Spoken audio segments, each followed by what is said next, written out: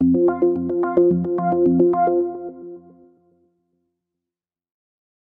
guys, welcome to the Solution Architect channel, and in this video we'll focus on installing and configuring Nginx on the Ubuntu Linux server and then also run our web application.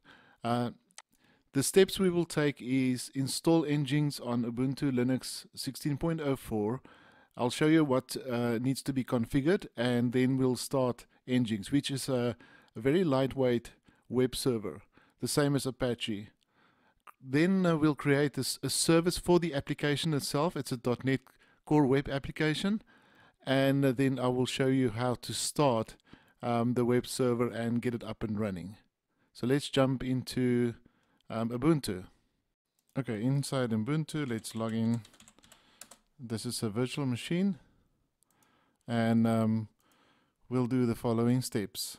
Okay, you need to open Terminal. And inside Terminal, what we first want to do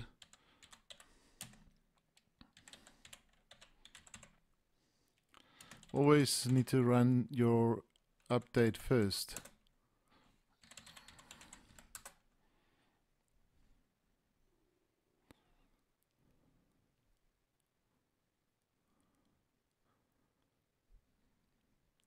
And when that is done, sudo apt get install Nginx. Yes.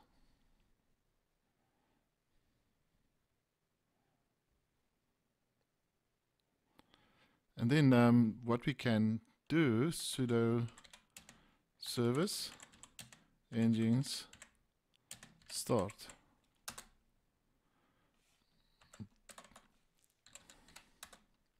And that I just change that start to status, and you can see it's up and running.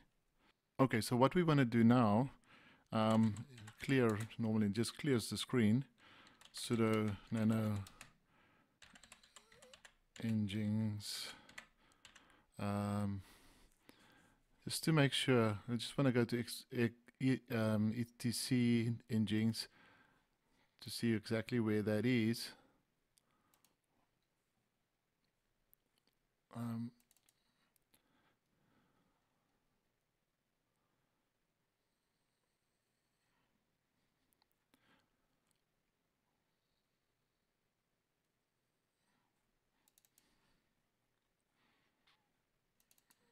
So we want to access this sites available default.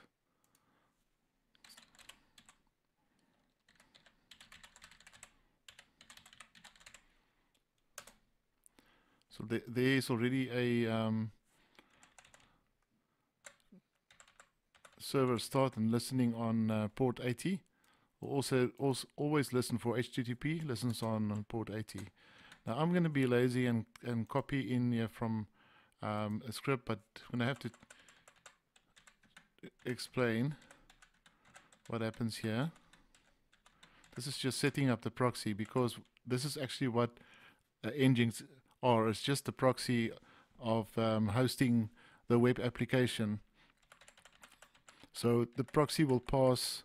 So this is where the application normally runs, is host. If you run your application, it will run on localhost port 5000. So you need to tell Nginx that this is where it needs to listen on that proxy for the application. And that's basically the configuration changes you make inside this file. And you save it. Okay, next what we want to do, now if you watch the previous video on .NET Core, you'll know that we created an application under the folder dev, but what we want to do is we want to go to where we're going to publish this. Now, the normal place to publish anything on an Ubuntu server, when you install either Apache or Nginx, you load your applications under var/www. Now, if I'm just going to say make directory my web app is going to give me a permission error, so I need to set the permissions first. Okay, and to do that is I have just typed it incorrectly earlier. Just redoing this part of it. You can see there was a mistake there. And now if I run make directory, you'll see I've got my directory in there. Okay, now that we have our root directory, we need to create now a service. I'm just pasting what I have in there, and my web app dot service.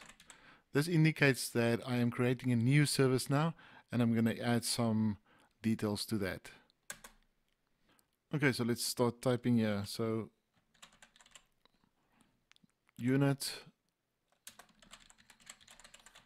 description is my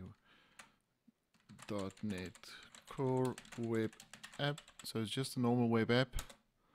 Then we start with the service itself.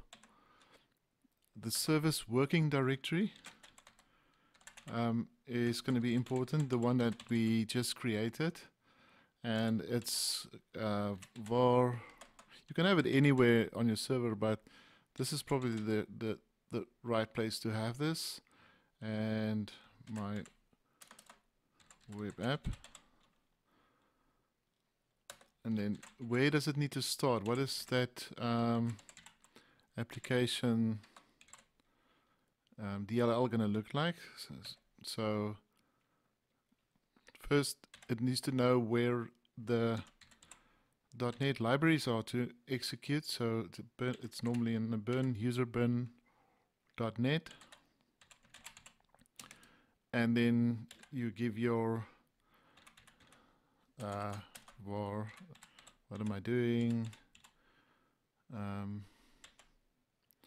My web app and my web app.dll.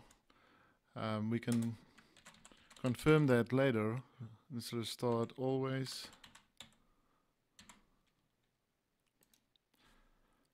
And I'm going to just paste the rest in here just to make this quicker. Let's call this my web app, just to give it an identity, and then save. Okay, so what we need to do is we need to enable our new service that we just created, systemctl, and our service name is my web app.service.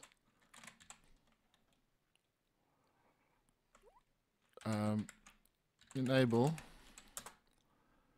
Okay, so it created a link for that. The next thing you need to do here is you need to start it. Okay, we had no errors, so we can look at the status. That failed. So obviously there was a problem because we haven't published it. So what am I thinking? So to dev, go to my web app, and the command we need to put in here is .NET publish -c release. Output is for my web app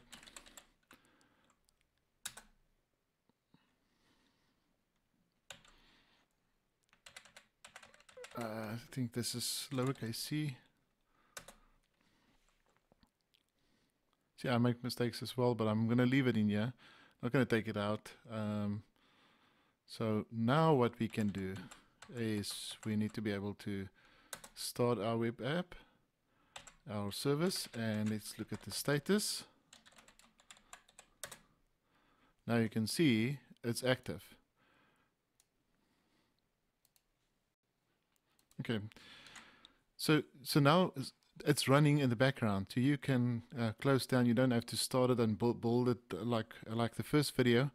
You can go to open Firefox here, and we run localhost 5000, and there your web app is running. So thank you for watching. The next step, what we need to do, we need to set up a reverse proxy so that you can access this web application from another machine, and I'll create another video for that. Thanks for watching, and please subscribe. Please share my videos if you feel this has helped you as well. Thank you very much.